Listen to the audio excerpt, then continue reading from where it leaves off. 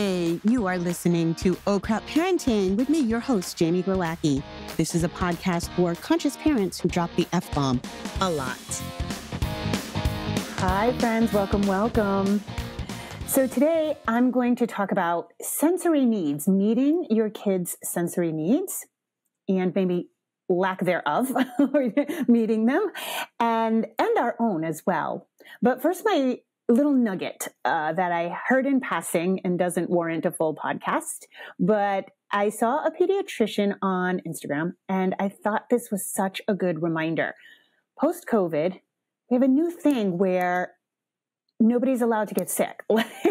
Now, if your kid's in daycare or school, I'm sure you're well aware that there's sicknesses flying through schools. You know, those, once your kids start school or daycare or preschool, it's just petri dish in your house, right?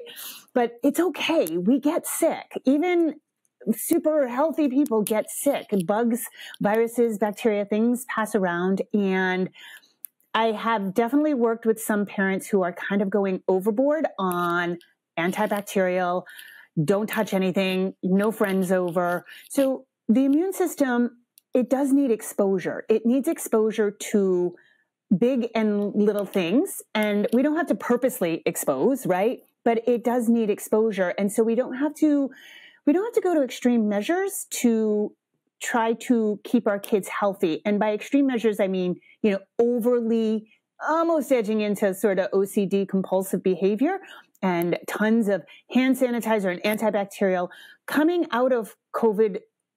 When we quote unquote got back to real life, kids were really sick because they hadn't been exposed to anything. And so just a reminder that we get sick. It's not, it's a major inconvenience. I know that, especially if you, the parent, go down and the kids aren't sick, that's the worst combination, right? Like if you're both sick, it's great. If the kids are sick and you're not, that's fine. But when you go down and the kids don't, that's the worst, right? But it is a normal part of the human existence. So let's make sure our kids stay healthy psychologically too. Okay. Sensory needs. So in our parenting community, which is called the Oh Crap Cafe, by the way, the waiting list has opened if you would like to join that. We had a mama who had said that she was trying her best to meet her son's very high sensory needs. He seems like kind of an overdrive, right? One of those kids that can go and go and go and go. And so she said, it almost seems like it's never enough. And that can happen, right? Some kids are just high octane. They need extra, extra, extra. But what I wanted to talk about is different sensory needs, because it's a hot word right now, right? Like sensory issues. Every single parent I work with tells me their kids have sensory issues. And this is when I did the interview with Erin from Spins and Stomps about being neurodivergent affirming. I had this question of aren't we all kind of neurodivergent? Don't we all have little glitches? We have our things, right? And she had distinguished, when it gets in the way of life. And so I thought that was a really important thing, because I do think we all have sensory needs and sensory issues, maybe, whether it's, I hate necks. You will never see me with a necklace on. I don't like anything on my neck. I swear to God, I was choked in a former life or something. I started cutting sweatshirts, the collars off of sweatshirts and shirts when I was very young. I can't stand anything kind of tight around my neck. So is that a sensory thing? Is it a Jamie thing? Is it a weird thing? It doesn't interfere with my life, right? But I think coming out of the pandemic, I definitely saw an uptick in higher sensory needs without any sort of diagnosis. So sensory processing disorder is a real thing. And that almost doesn't even look like the typical, I don't like tags, jeans are too hard, I don't like the feel of that, not liking textures. Sensory processing disorder really has more to do with the inability to flow through transitions. But coming out of the pandemic, for sure, I saw an uptick of sensory needs because I think kids were under lockdown, right? In a lot of places, and they couldn't get their physicality out. They couldn't get that vestibular input. They couldn't get the proprioceptive. And yes, there are, oh my God, I see amazing accounts of parents who do these wild, great activities with their kids. And we didn't have that capacity during the pandemic, especially if you were trying to work on Zoom. You got an older kid trying to do school on Zoom. It was crazy. So it's not a shock that kids came out of the pandemic, with higher sensory needs. But one of the things that I think gets confusing is when we use the term sensory needs, parents tend to think of those high octane kids. They think of, big play, which is awesome, right? And again, that's the proprioceptive, the vestibular systems, right? And that's running down hills, rolling down hills, merry-go-round, spinning, tumbling, using the whole body in time and space, right? And that's very vital to the nervous system, to calming the nervous system, and to growth in general. Knowing personal space, knowing how to touch another person or hug another person without smothering them or knocking them over, right? That's a big thing that happened in 2022, right? Was like this, kids were just knocking each other over. They had no sense of personal space because they had been not having that proprioceptive and vestibular input, right? So when we think of that, that's awesome. The big play, the whole movement, that kind of thing. But there are other sensory needs that you may not be picking up on. And so while you may be going crazy thinking, I'm meeting this kid's sensory needs. He's got sensory, he's sensory seeking. And so I'm running him ragged. We're climbing on, we're doing all these things and he still wants more. What I would encourage you to do is kind of observe and see if there are other sensory needs that you might be not picking up on. There's a vast variety of these, but some sensory needs are actual developmental processes and they're quite normal. So I'll run through a couple of them. One is dumping things. So dumping things usually is when the child's a little bit younger. It usually around, 18 to 24 months. And all of a sudden they just walk around dumping things. If you have baskets of toys or baskets of sticks, costume baskets or pieces, Duplo or Legos, or you have an older child who has, doll clothes and that kind of thing. And the toddler runs around and just dumps everything. That is literally part of a developmental process. And so find ways for them when you see a child repeating a sort of behavior, especially one that is aggravating you, we want to correct the behavior. But what we can see is like, oh my God, this child needs to do this. So you can set up scenarios in which your child can dump. Maybe it's a sensory bin with rice and they can have containers and just dump things into other containers. You can have water bottles. You can, cut water bottles in half or your Tupperware or glass containers and, fill them with pompoms or rolled up pieces of paper that you're going to throw away or junk mail or something like that. And so they can have this like dumping and pouring into things. That is a developmental process. And it can look like, oh my God, my kid's tearing through my house.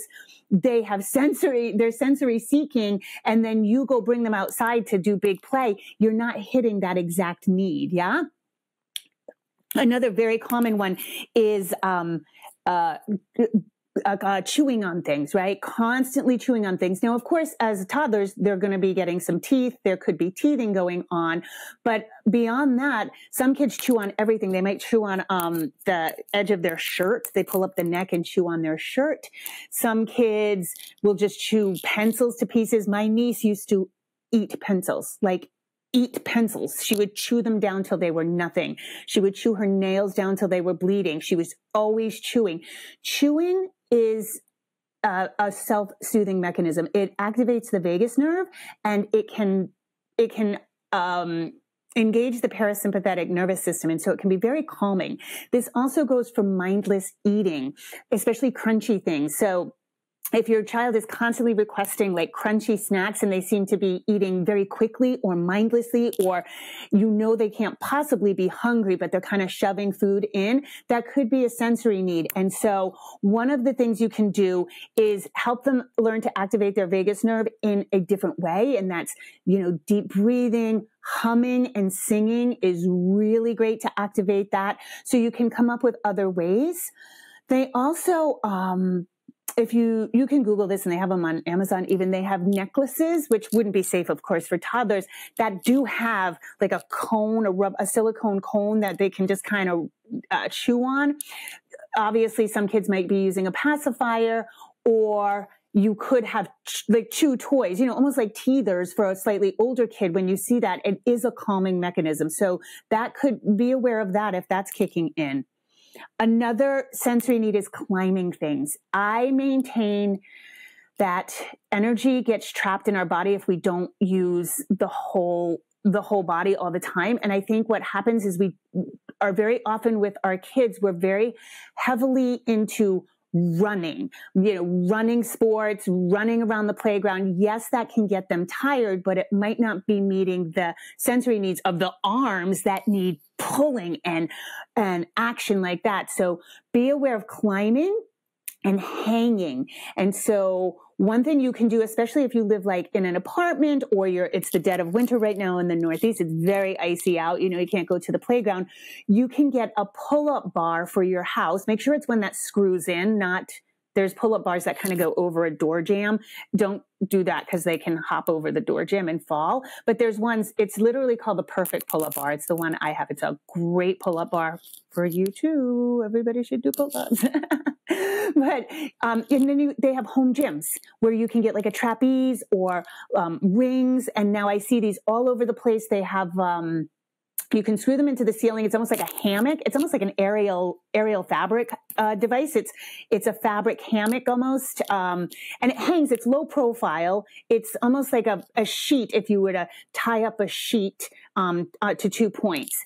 And those can be great because the child can hang and swing. So look for in-home products as well, right? Not just the playground, because that will get you very, very far. I have seen people more and more putting up a false board with rock climbing grips. If you have the capability to do that, that's amazing, because that again, it helps with the climbing. And then if none of those appeal to you, just make sure you have a safe place for your child to climb. Make sure that they can climb on the furniture, or if you have a rec room or their room, you can make things safe by putting pillows down, taking things out of the way. But I would encourage you to pay attention to that climbing, even if it's maybe, I had to teach my child to climb on the counter because he had no siblings to show it. But I was like, dude, if you need the thing on the high shelf, like, you got to learn how to climb the counter. Now, of course, you may not want your child to do that, but honor the climbing as best you can, and recognize that it's a sensory seeking thing, but it's also developmental. And then the last one that I see the most, and again, it can look so aggravating, but it is a complete sensory need, is moving things around. So if your child is constantly pushing and pulling chairs, if they are constantly moving things and trying to move the couch and move the coffee table, move their bed, they need heavy work. So honor that. Get a bucket full of rocks if you want to. I mean, that's how I train for my Spartan races, right? Laundry baskets that are full. Maybe even if you put something in it, like a gallon of water or something to make it a little heavier. Just get 2 gallons of water from the store and come up with like a relay race so your child can like hold them or push them. But you want to address, the sensory need that your child's exhibiting. And I find that most parents miss those, again, thinking that sensory input means like just going for it, just like getting them exhausted. Okay. On that note, what are your sensory needs? Because I find that we as moms particular, and this can happen to dads, I think, definitely happens to if somebody's the primary caregiver and works, maintaining the home and the children, burnout, exhaustion, fatigue. How are we filling our own cups, and how do our sensory needs get met? So one of the things I think that happens very often to women is that mindless eating, right? Like mindless eating, crunchy things. Ooh, it's so easy to mindlessly eat shit like chips, right? So I like the Boulder chips, the Boulder Canyon chips. They don't have any seed oils in them. And oh man, if I open a bag of those, especially if I'm burnt out, it's gone. It's gone, because I can feel that. And once I learned that chewing was a self-soothing mechanism and activates the vagus nerve, I became so much more mindful of that because I was like, oh my goodness, that's one of my go-tos when I'm burnt out. And I obviously, because of like my Spartan races and having been an aerialist in the circus, I am keenly aware of needing to climb things. I am keenly aware of when I need to move something heavy. So just the other day, I was getting aggravated. Oh, I know what it was. I was editing, I've got the 10th anniversary rewrite for Oh Crap Potty Training, and we're on the second round of edits. And the copywriters are so aggravating. I don't know. If you're a copywriter, I don't mean any harm, but I feel like some copywriters, when they edit your book, it's like they're frustrated authors. They're just very obtuse.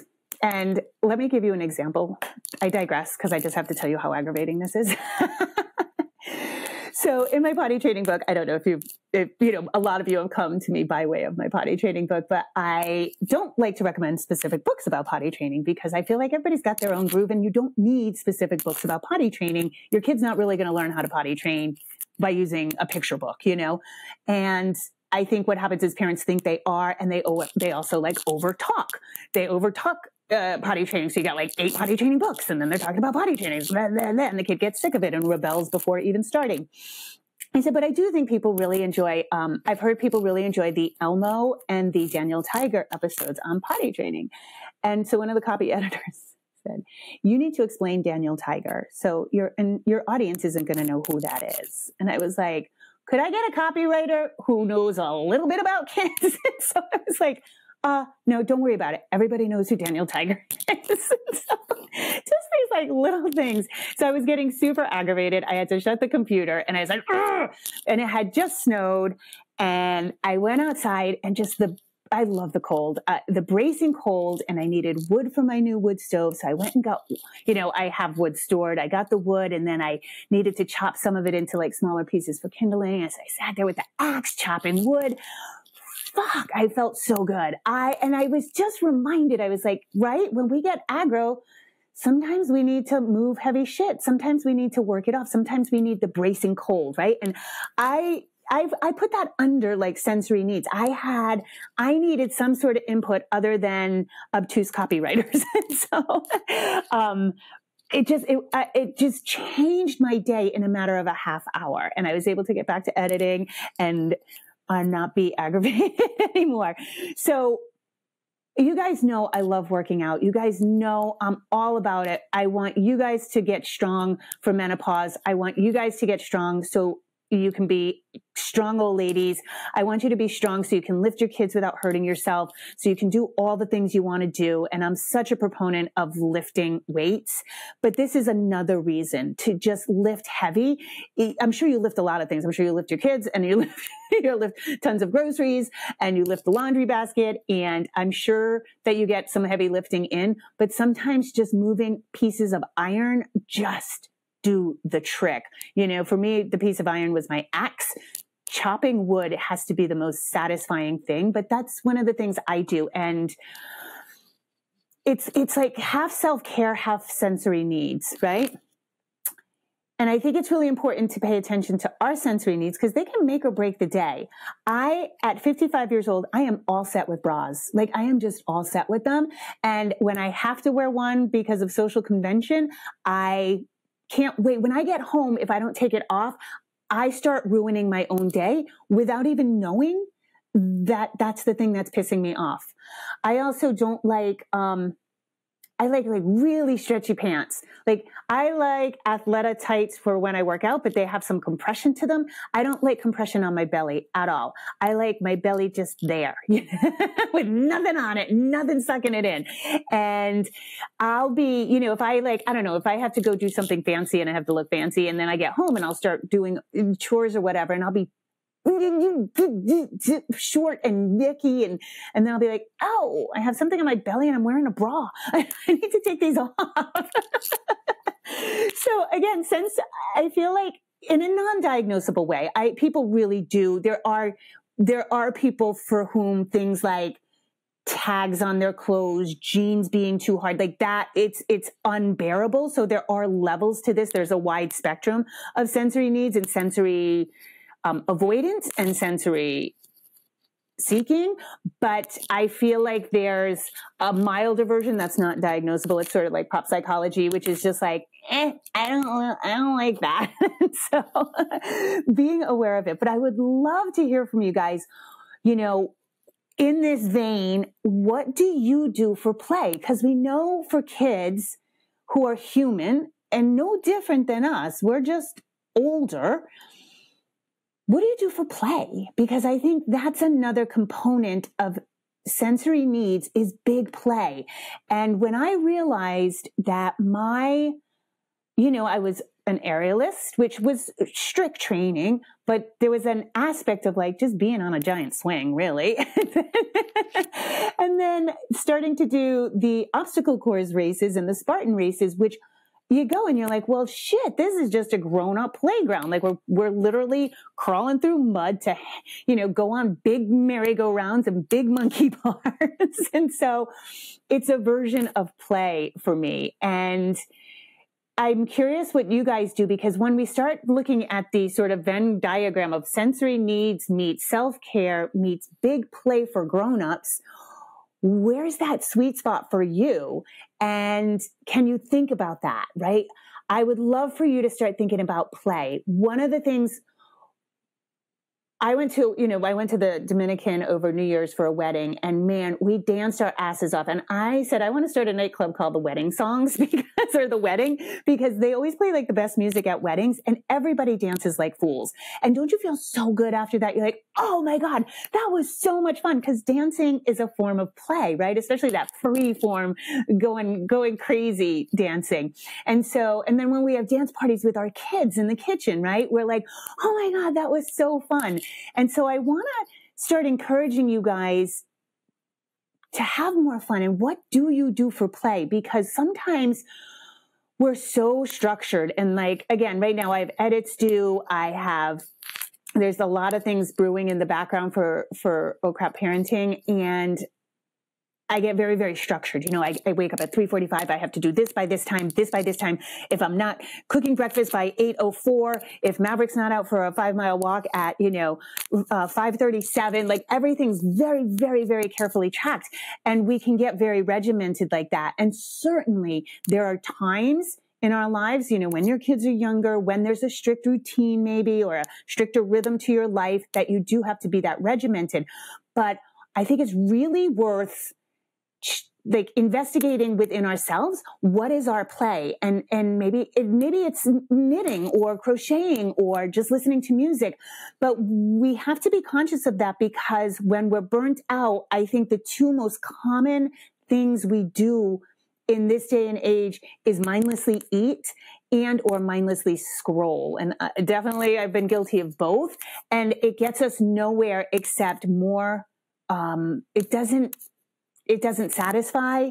It doesn't hit the right buttons. It's not the right quality of shutting down and turning your attention to something else. And maybe for you, there's a lot of reading going on. Maybe if you can get some time to yourself, you'll just read a good fiction book, or it doesn't have to be huge, but I do think we need big play as much as our kids do.